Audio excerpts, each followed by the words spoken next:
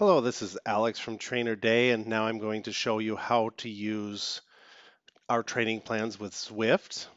Okay, so here I am in a plan that has been cloned or created, a private plan that I can now edit and drag more workouts on or remove or whatever. And I'm going to click download here. So I click download, I set a start week. This isn't extremely important for Zwift, but I'll go ahead and set it to next week. I'll download the ZWO type.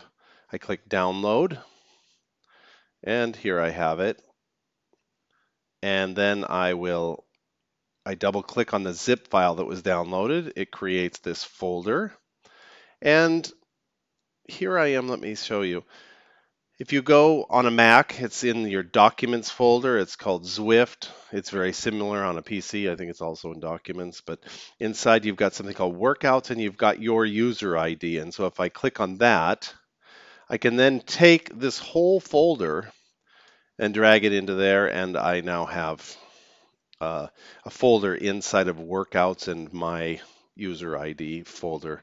And then when I open Zwift, I'll go ahead and open Zwift, and I'm going to pause the video right after that. I'm going to go ahead and pause the video.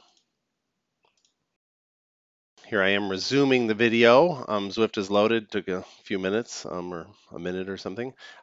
When I'm in here ready to ride, I click on training here. And if I go into custom workouts, you can see I have that folder.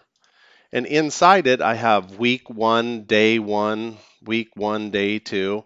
Anyway, and then you can just click on it and you can go ahead and click workout. And then the next day you can come back, or after you finish, you can come back and you can delete that workout, and then so that you remember that you're working on the next workout. And that's it. Thanks.